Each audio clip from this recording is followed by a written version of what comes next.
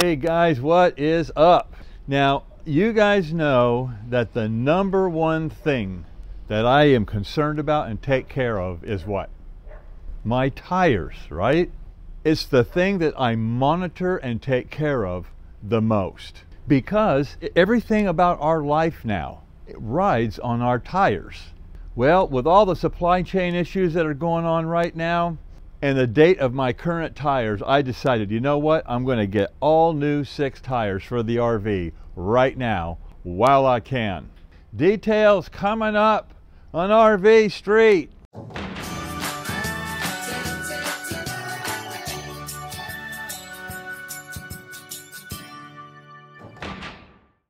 Okay, let's get right to it. So the first thing I want to do is kind of set the table and give you some information on why I chose now to get these tires replaced, the kind of tires I bought, some of the items that I wanted to implement during this install, and the price that I paid for the tires. So a little history. We bought this 2012 Winnebago back in 2016. And they had just replaced the front tires with 2 Michelins, okay? The back dualies were the same tires from the factory, but now they were about 4 years old or so. But I had new tires on the front. So I went ahead and left the rear tires alone because, as a lot of you guys know, I spent 18 months getting this RV ready to go full time. So I thought, well, when we get ready to go full time, I'll deal with the rear tires then. So moving forward now, 18 months, we're getting ready to go full time.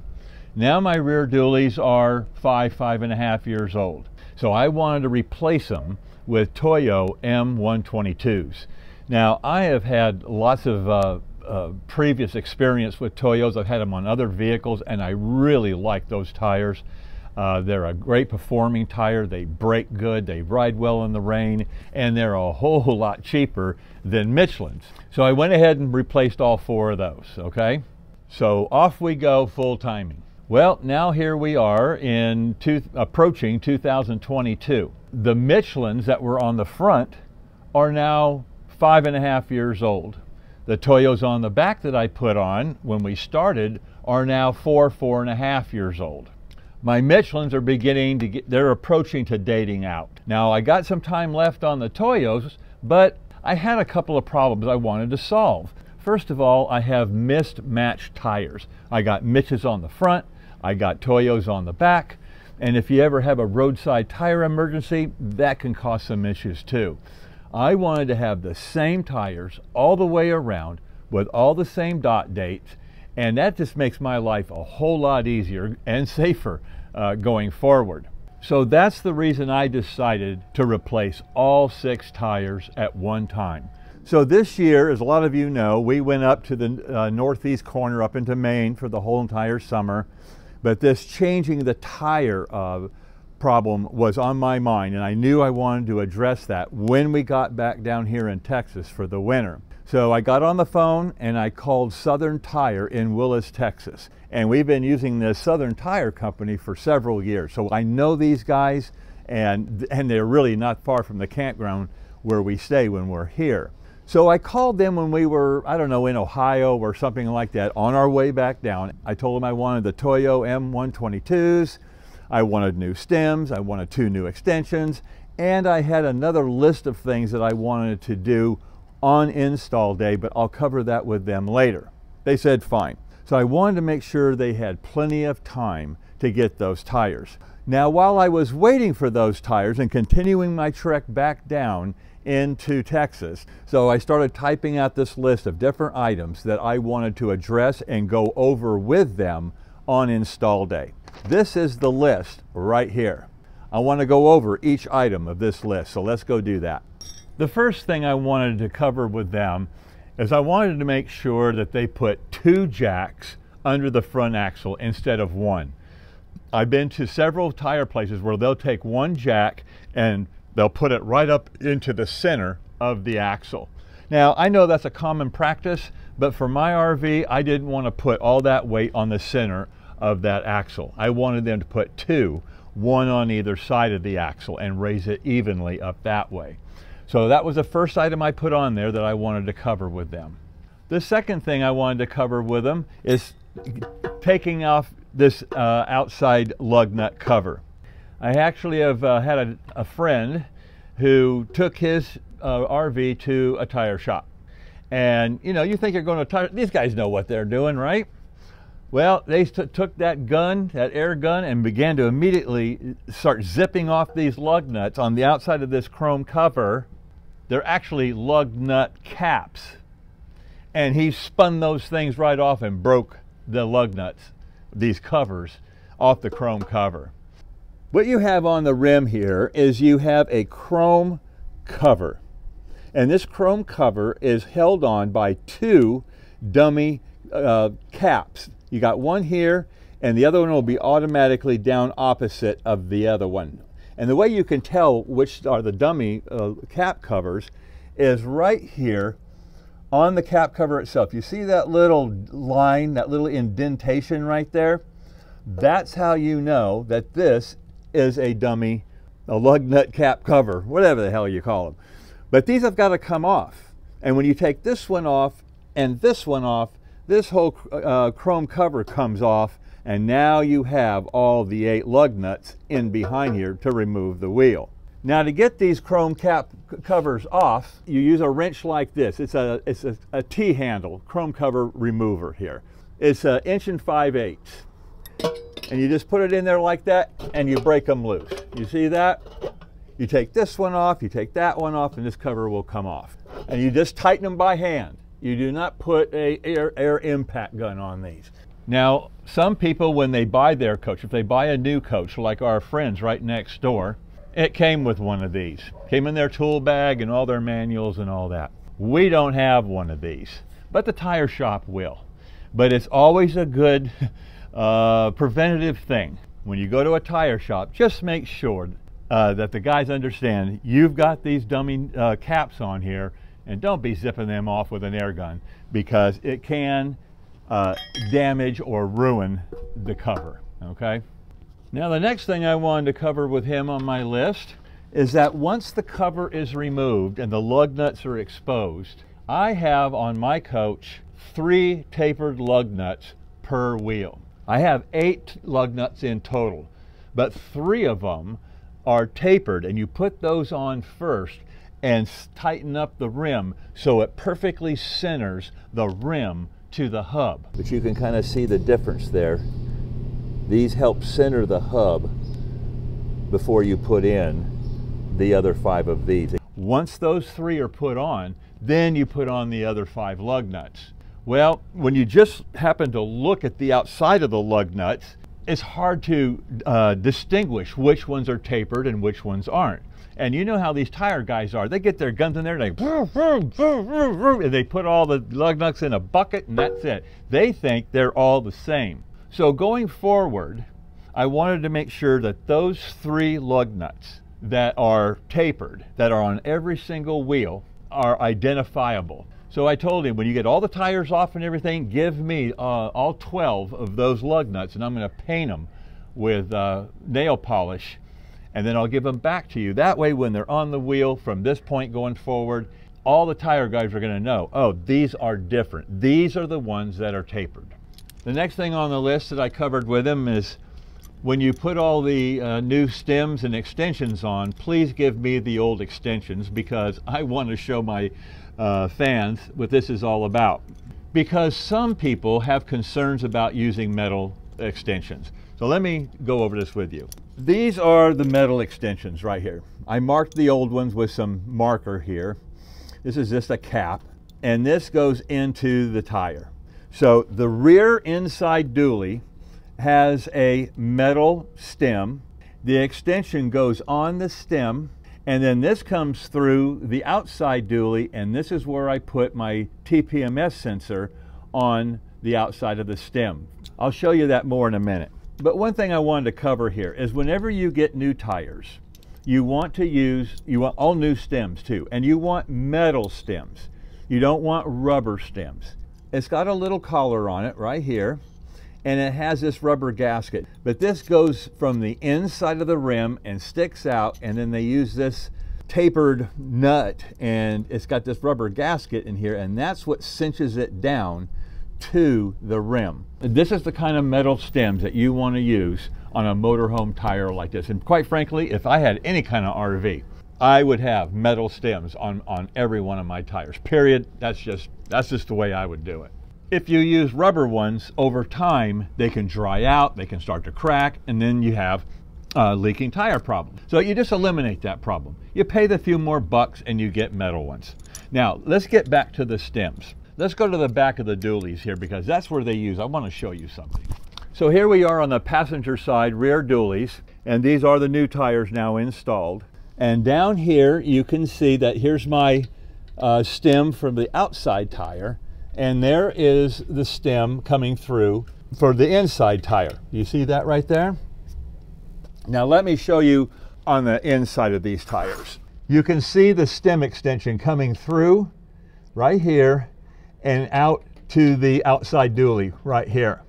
And one thing that some people tend to be afraid of, they say, oh, I wouldn't use extensions because something can fly up between here in the road, between the tires on the road, and it hits those extensions and it can cause a problem. This is another reason why I bought these Centromatic rings. I don't use powders, I don't use beads, and I don't do spin balancing. I road force balance, which I'll cover in a minute. Well, you can see the Centromatic ring actually is right here in the middle of these two tires, and it gives even added protection for this extension. Then in addition to the Centromatic ring, I have this extension coming out and held tight with this rubber grommet. This stem and this sensor are as tight as all get out. So the bottom line is I have absolutely no problem running metal extensions. I actually looked for a long solid metal stem that would go from inside the rim and go all the way out to the outside dually, but the longest ones I could find were, I think, 4 or 5 inches long. They weren't long enough. I had to use a 5.5 inch extension plus the stem to be able to be long enough to go through both rims. Which is fine though. I mean, like I said, I've been running it this way for years and have had absolutely no issues. Now, when you put on these stems, okay, once again, you have this already on the rim, and now you're going to install the stem. What you want to do is you tighten this hand tight, because there's an O-ring in here. And then you put a wrench or a socket or something right here and just snug it down, okay? You don't crank down on it and risk pinching and ruining that O-ring. So hand tight, then just a little bit more to set it, okay?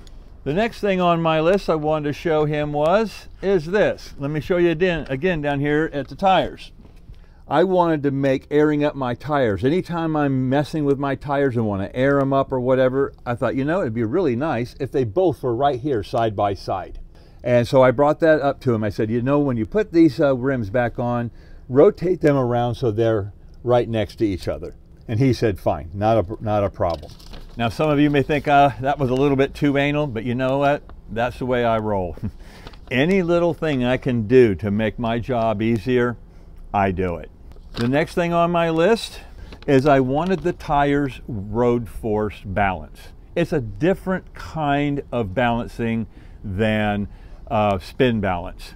Right off the bat, I never use powders, I don't use beads for many reasons. One of the main ones is they can interfere with your sensors, your TPMS sensors, of trying to balance your tires. So how do I balance mine? Well, I use the Centromatic rings to start with, but I also pay the extra money to have them road force balanced. Now with Centromatics, you don't even have to balance your tires. Okay, you don't even have to do that at all. You can just buy new tires, put the Centromatic rings, and off you go. But Centromatic rings really don't kick in and start compensating for unbalanced tires until you get about 30, 35 miles an hour. And once again, I mean, it's just the way I roll. You know, I want to start with my tires as perfect as possible. Put the Centromatic rings on. I will never have to worry about rebalancing these tires again for the life of the tires. I just won't have to do that. So I pay that extra money to have them road force balanced. Not all shops will have the ability to road force balance tires. This Southern Tire here in Willis, they do. And that's kind of why I go back to them. They have the right equipment, but just bear that in mind. Not all shops are able to do that kind of balancing. The last thing I told them to do is when the job is complete, I want these aired up to 90 pounds of PSI. I know the weight of my coach. I know these tires because I had them before, remember, on the back. So I know what kind of air pressure I need. So I'm running 90 pounds all the way around according to my weight. And the last thing on my list, I told them that I do not put the chrome covers on the front tires. Remember the ones I showed you with the dummy caps there? I said, don't put those back on, because I'm going to take this RV and I'm going to run it up the highway and put 50 miles on it and bring it back. And then I want you to one more time hand torque them to 450 pounds. He said, fine. I ran it up the highway, came back, they re-torqued, put the caps on, we're good to go. So that's what I wrote out to do in addition to replacing all the tires on install day. I wanted to be the first in line, so I was there at 7:30 in the morning. The tire guys, they show up and start working at 8. And I knew that this was going to be about a 3 or 4 hour job, and especially with my extra list of things that I wanted to take care of. So I was there bright and early. So let's go now and pick it up. We are now pulled into the shop and let's take it from there. I got with Keith, my installer guy, and I went over that list with him. You know, we've been coming to Southern Tire here for quite a while, several years. And when you go to a tire shop, if you talk nice to them, and you know, I came in here with all my notes and all that on the things that I wanted to have done. But when you come to a tire shop, and if you have any particular concerns or things that you want them to look at or whatever, if you talk to them nicely, you know, I have found that they will accommodate real well with you. I went ahead and pulled all my TPMS sensors off all the stems. So if you have TPMS sensors, don't forget to take these off. Here are my 6 new tires. All dot dates are the last week of May 21. So they're about 16 weeks old or so. I was happy about that. These tires are Toyo M152s. They are a regional to urban all-position tire. They're an H-rated tire. They have a speed rating of 75 miles an hour. They have 5 plies of steel on the tread and 1 ply of steel on the sidewall. So remember on my list, the first thing was about the jacks under the front axle. Here's how they supported the front axle. Once all the old tires were removed, he gave me all 12 tapered lug nuts. I cleaned them, then put white nail polish on them and dried them so in the future they're easily recognizable from the standard lug nuts. So I thought I'd show you guys what a tire looks like inside after 5.5 years. This tire looks really, really good. And you know how it is, you know, you hit some of these slam jams on the freeway and pounding and expansion joints and all that, and sometimes you just think to yourself, oh my God, my tires are taking a beating. He had to put water around the tire to break it away from the rim, so that's what you're seeing there. The inside of this Michelin is absolutely perfect. There's no cracking or the appearance of possibly a belt coming loose or anything like that. Now here's one of my rear tires. These are the Toyo M122s. It looks just fabulous. It really does. But I love these Toyo tires, and just look at that. I mean, they're just in excellent shape inside. Once all the new tires were put back on the rims and he road force balanced them, he started installing them on the rear first.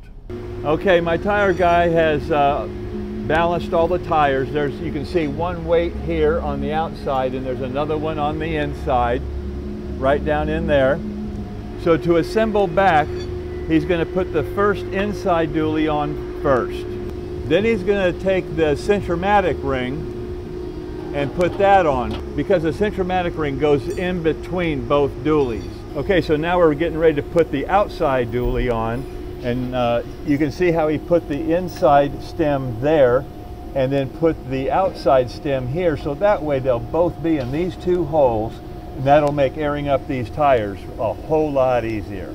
On the front, we have the centromatic ring that goes on first, and then he's going ahead and he's balanced it, And now we're going to put on the tire. Now let's take a look at the rubber grommets I bought for the extensions on the rear dualies.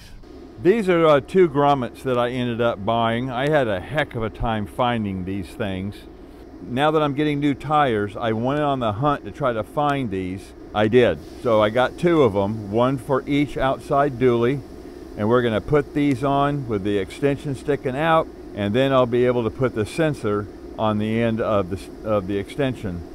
Now when I bought those, I actually bought them almost a year ago, and like I said, they were tough to find. Man, I probably spent 2 or 3 hours trying to find those things. I finally did, and I've been carrying them with me all year, anticipating this tire change.